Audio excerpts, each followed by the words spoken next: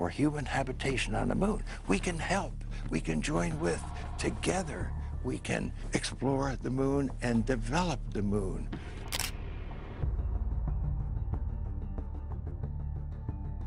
Compared to the general population, only a select few have experienced the rare privilege of walking on the moon. Buzz Aldrin, the second person to set foot on the lunar surface, belongs to this exclusive group. For years, Aldrin remained silent about the discoveries made during the mission to the far side of the moon. However, shortly before his passing, the esteemed astronaut decided to share his revelations. Stay tuned to uncover the shocking details Buzz Aldrin disclosed about the far side of the moon, particularly the South Pole, which is the mysterious region on the far side of the moon. In his tweet before his death, he wrote, "We are all in danger from evil at the South Pole." Buzz Aldrin was born on January 20th, 1930 in Montclair, New Jersey as Edwin Eugene Aldrin Jr.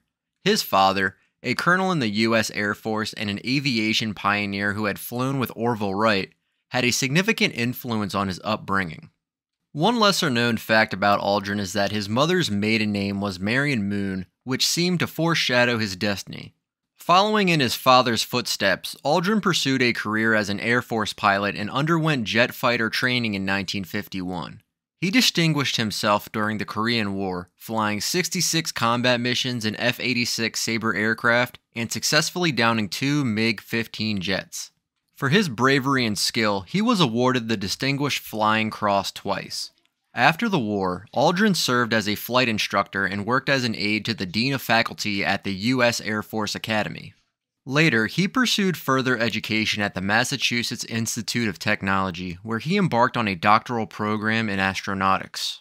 His dissertation focused on line-of-sight guidance techniques for manned orbital rendezvous, a crucial problem for future space missions. In 1963, he earned his Doctor of Science degree, making him the first astronaut to hold a doctoral degree.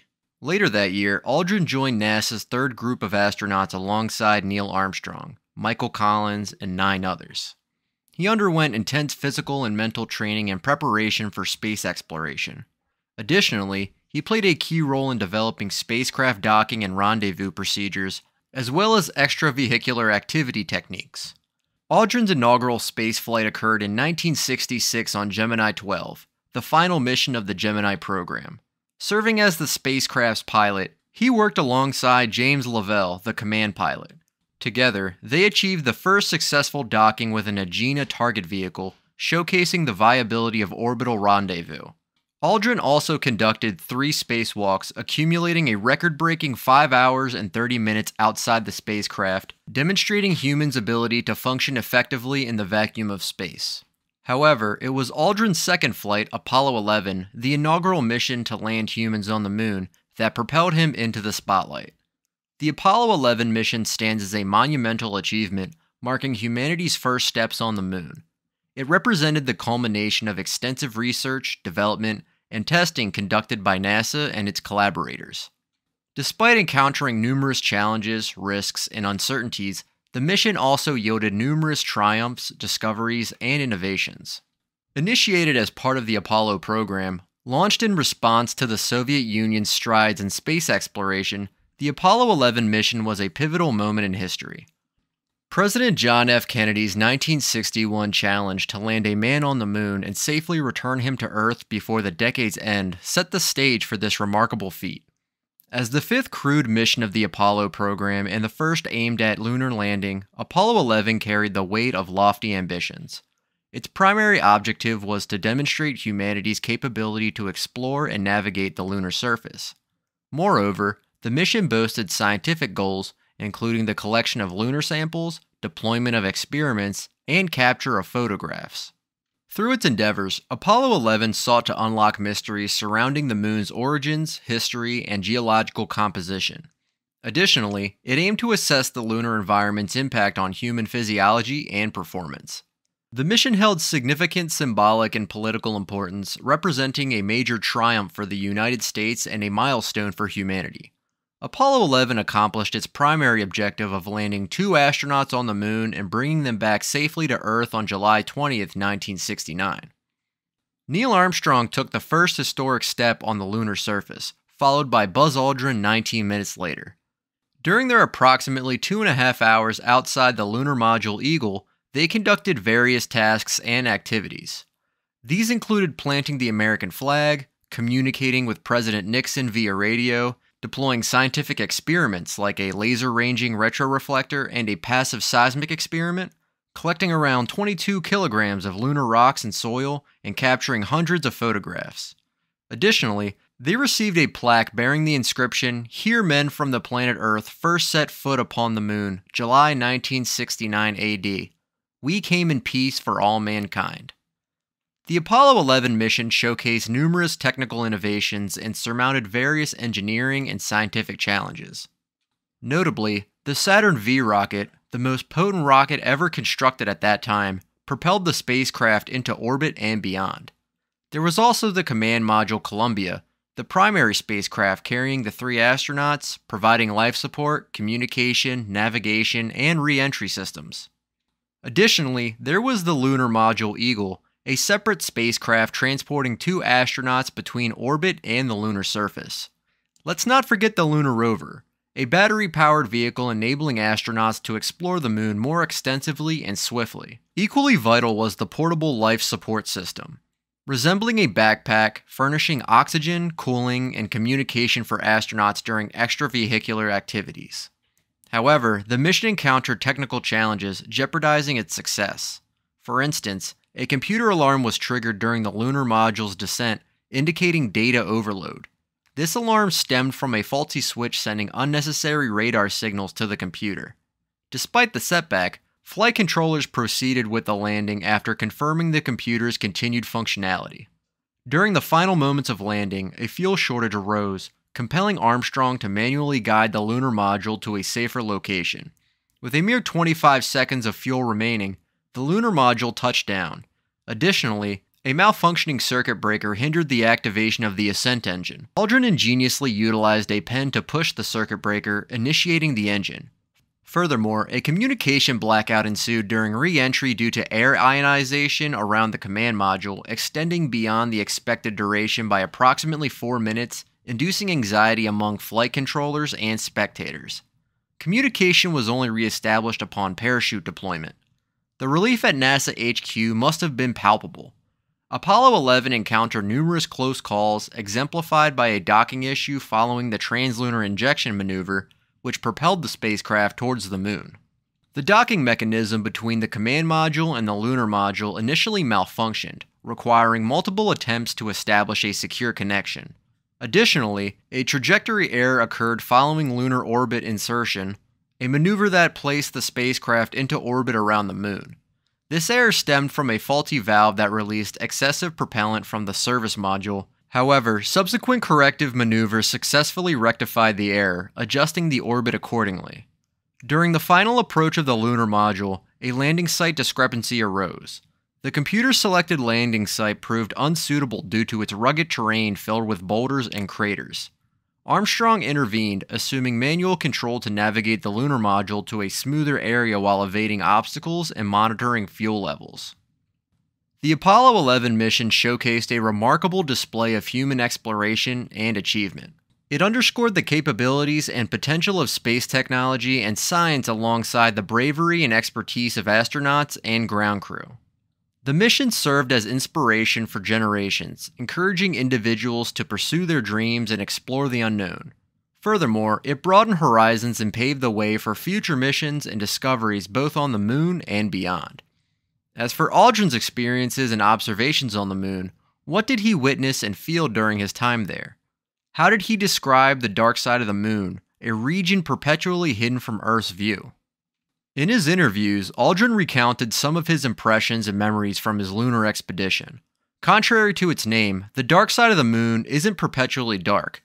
It only appears dark when it's turned away from the sun, a phenomenon occurring every 29.5 days. When illuminated by the sun, it's just as bright as the near side.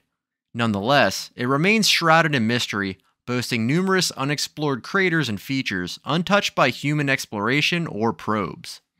Aldrin expressed his fascination with the dark side of the moon, expressing a desire to see more of it. He described feeling a profound sense of awe and wonder as he beheld it from orbit.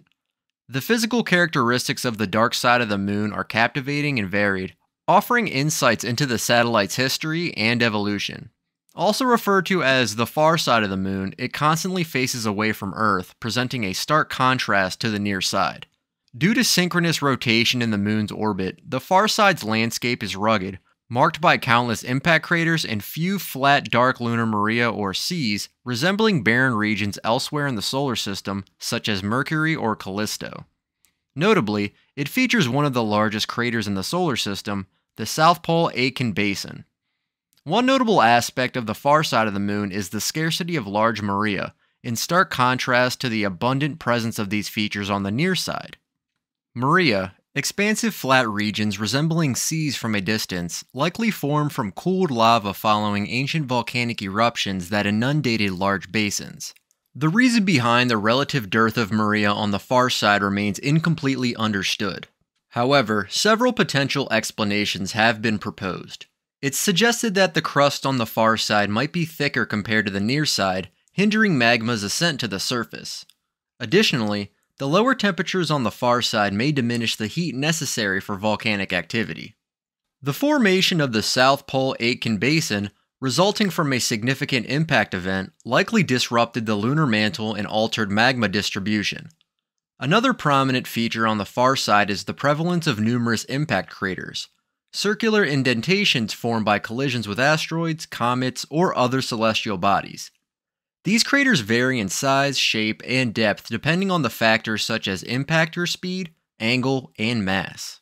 Some craters exhibit central peaks, raised sections of the crater floor formed by rebounding after compression. Others display rays, bright streaks of ejected material radiating outward from the crater rim. Certain craters exhibit secondary craters, smaller indentations formed by debris ejection from larger primary craters.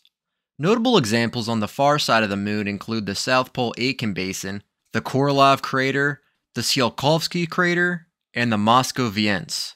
The South Pole Aitken Basin stands out as one of the oldest and largest impact basins in the solar system, stretching approximately 2,500 kilometers in diameter and reaching depths of around 13 kilometers. Covering nearly a quarter of the moon's far side and extending into portions of the near side, this basin is believed to have formed some 4 billion years ago due to the impact of a massive asteroid or comet. Its immense size and depth offers glimpses of the lunar mantle hidden beneath the crust and significantly influenced the moon's gravity and topography. Moving on to the Korolev crater, situated near the lunar North Pole, it spans roughly 437 kilometers in diameter. Named after Sergei Korolev, a prominent Soviet rocket engineer and spacecraft designer, this crater commemorates his contributions to space exploration, including the launch of the Sputnik 1, Luna 3, the first probe to photograph the far side of the moon, and Yuri Gagarin, the first human in space. With a smooth floor possibly filled with lava or ice and a prominent central peak towering about 3 kilometers or 1.9 miles above its surroundings, the Tsiolkovsky crater stands out as a significant feature near the lunar equator. Spanning approximately 185 kilometers or 115 miles in diameter, it bears the name of Konstantin Tsiolkovsky, a Russian physicist and spaceflight pioneer renowned for his contributions to rocketry principles. This crater boasts a dark floor, sharply contrasting with its bright rim and walls, and hosts a complex central peak composed of multiple smaller peaks. On the far side of the moon, the Moscoviense stands as one of the few maria stretching about 277 kilometers or 172 miles in diameter. Named after Moscow, the capital city of Russia, it resides within a vast impact basin partially submerged under lava, forming a distinctive feature on the lunar surface.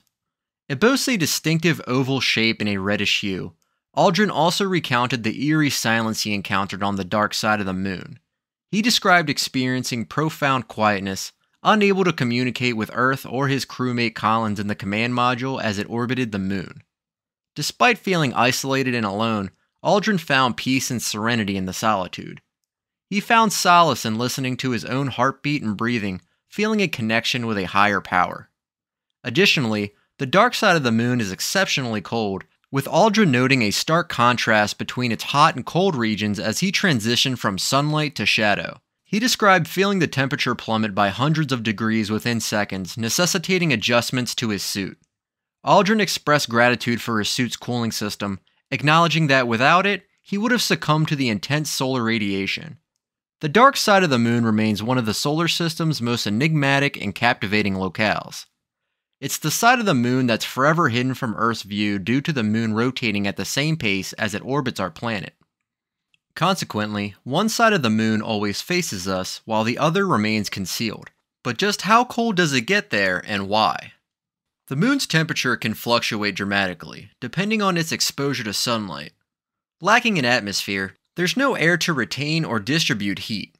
Hence, the moon's surface solely absorbs heat from direct sunlight and releases it into space. This leads to extreme temperature shifts between day and night and across different lunar regions. Since the moon takes roughly 27 days to complete one rotation around its axis, its day and night cycles are much lengthier compared to Earth's. This translates to around 14 days of continuous sunlight followed by 14 days of total darkness on each side. During the lunar day, temperatures on the moon's surface can soar as high as 127 degrees Celsius or 260 degrees Fahrenheit at the equator. During the lunar night, temperatures can plummet to negative 173 Celsius or negative 280 degrees Fahrenheit at the equator. However, the coldest spots on the moon are found near the poles, where certain craters and crevices remain perpetually shadowed, never receiving sunlight. These areas, known as permanently shadowed regions, are predominantly located on the moon's dark side. Without any source of heat and solely reliant on radiation for heat loss, these regions become incredibly cold, even colder than outer space itself. The lowest temperature ever recorded on the moon was captured by NASA's Lunar Reconnaissance Orbiter equipped with the Diviner Lunar Radiometer, a specialized instrument for measuring lunar surface temperatures. In 2009, Diviner identified a temperature of negative 233 degrees Celsius or negative 387 degrees Fahrenheit within a crater near the moon's south pole. This temperature surpasses that of Pluto with an average of negative 229 degrees Celsius or negative 380 degrees Fahrenheit. Remarkably, this isn't even the moon's lowest attainable temperature. According to theoretical calculations, certain PSRs near the poles could plummet to temperature as frigid as negative 253 degrees Celsius or negative 424 degrees Fahrenheit, merely 20 degrees above absolute zero. The lowest conceivable temperature in nature at negative 273 degrees Celsius. At such chilling temperatures, atoms cease their movement and all forms of matter freeze solid. But why is the dark side of the moon so incredibly cold? The explanation is straightforward. Devoid of atmosphere, sunlight, and warmth, it exists in perpetual darkness and frost, rendering it an inhospitable realm where survival is improbable. Yet, amidst its enigmatic allure, the dark side of the moon exudes a captivating beauty. Astronaut Aldrin, mesmerized by the sight of Earth rising over the lunar horizon, described it as the most breathtaking spectacle he had ever witnessed. Overwhelmed with emotion and gratitude at the sight of his home planet, a radiant blue and white jewel against the void of space, Aldrin likened the experience to a fairy tale or dream. In 2016, a tweet from Buzz Aldrin became viral where he wrote, "We are all in danger. It is evil itself." The tweet was accompanied by a photo of a pyramid located at the South Pole. This tweet sparked widespread speculation and concern, purportedly warning of imminent danger and labeling a pyramid at the South Pole as evil itself. By stating, "We are all in danger," and describing the pyramid as evil itself, Aldrin seemingly conveyed a message of grave concern regarding an unidentified threat. However, skepticism arises due to the lack of concrete evidence supporting the existence of the tweet. Despite claims that Aldrin deleted the tweet, no screenshots or reliable sources have corroborated its authenticity. Since Aldrin's lunar sojourn, scientists and researchers have continued their quest to unveil the mysteries of the moon's dark side. Among the most notable achievements in lunar exploration was China's successful landing of the Chang'e 4 probe and its rover, Yutu-2, on the far side of the moon in January 2019. This marked the first successful touchdown of a spacecraft in this particular region, overcoming the hurdles of communication and navigation. The mission's primary goals were to investigate the geology, topography, and environment on the far side, along with conducting low-frequency radio astronomy observations. Among Chang 4's notable discoveries was the detection of mysterious glass globules on the far side's surface. These globules, translucent and spherical or dumbbell-shaped, differed from any previously known lunar minerals. They are thought to have formed from impacts by asteroids or meteorites that melted and solidified lunar soil. These globules hold promise for shedding light on the moon's impact history and evolution, as well as potential resources for future lunar settlements. Another surprising finding by Chang 4 was the identification of a radioactive rock on the far side of the moon. Using a spectrometer on board U-22, scientists detected gamma rays emitted by different elements, revealing a high concentration of thorium in the rock. Thorium, a radioactive element rare on Earth but plentiful on the moon, could offer valuable insights into lunar geology and resource potential. Thorium presents itself as a potential source of nuclear energy for future lunar missions. Similar to uranium, thorium possesses properties that enable it to fuel nuclear chain reactions. However, unlike uranium, which undergoes fission to release energy, thorium undergoes a series of nuclear reactions upon exposure to neutrons until it transforms into an isotope of uranium known as U-233. This isotope readily undergoes fission and releases energy upon encountering another neutron. Several countries and organizations, including China and India, have displayed interest in utilizing thorium-based nuclear power for lunar missions. China, for instance, has initiated its first experimental thorium-based reactor in the Gobi Desert in 2021, with plans for another reactor capable of powering over 10,000 homes on Earth. Additionally, China aims to establish a permanent lunar base by 2030, with thorium potentially serving as a vital component of its energy infrastructure.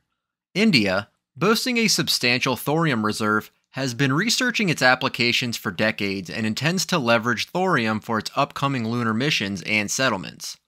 Russia has also rekindled its interest in lunar exploration, launching Luna 25, its first lunar mission since 1976, with plans to land near the moon's south pole. Russia has expressed interest in developing thorium-based reactors for space endeavors. Furthermore, the far side of the moon offers an ideal setting for radio astronomy, shielded from interference and noise originating from Earth. Missions like Chang 4 have equipped low-frequency radio spectrometers to detect signals from the early universe, such as cosmic microwave background radiation and hydrogen line emission. These signals could provide insights into the origins and development of the cosmos, while also serving as a means to test theories regarding gravity and dark matter. Radio waves possess the ability to unveil concealed structures and phenomena in the universe, including black holes, pulsars, quasars, galaxies, and the cosmic microwave background radiation. Additionally, radio astronomy offers avenues to explore the beginnings and progression of the universe, alongside probing the potential existence of extraterrestrial life. However, terrestrial radio astronomy encounters numerous hurdles and constraints, notably interference from human-made sources such as television, radio, cell phones, satellites, and radar, which can overshadow faint signals from space. Atmospheric absorption and scattering further pose challenges, distorting and obstructing radio waves from reaching ground-based telescopes. Additionally, the limited frequency range restricts the detection of certain radio waves, as those longer than 10 meters are reflected by the Earth's ionosphere, rendering them unobservable from the ground. These challenges and constraints could potentially be tackled by situating a radio telescope on the far side of the moon, also known as the dark side, which is permanently turned away from the Earth. The far side of the moon offers numerous advantages for radio astronomy. One key advantage is the absence of radio interference and noise from Earth-based sources, the ionosphere, Earth-orbiting satellites, and the sun's radio emissions, resulting in radio silence. This creates an environment conducive to clearer and quieter observations of the radio sky, particularly during the lunar night. Moreover, the lack of atmosphere on the moon means there is no absorption or scattering of radio waves, enhancing the resolution and sensitivity of the radio telescope. Access to ultra-long wavelengths is another benefit of placing a radio telescope on the far side of the moon. Such a telescope can observe the universe at wavelengths longer than 10 meters, corresponding to frequencies below 30 MHz. These wavelengths are crucial for detecting cosmological or extrasolar planetary signatures that are predicted to be obscured by Earth's ionosphere when observed from the ground. They hold valuable information about the origin and evolution of the cosmos, including phenomena like the cosmic microwave background radiation and the hydrogen line emission. Additionally, these wavelengths aid in the detection and characterization of exoplanets and their atmospheres, providing further insights into planetary systems beyond our own. So thanks for watching. If you enjoyed the video, don't forget to give it a thumbs up.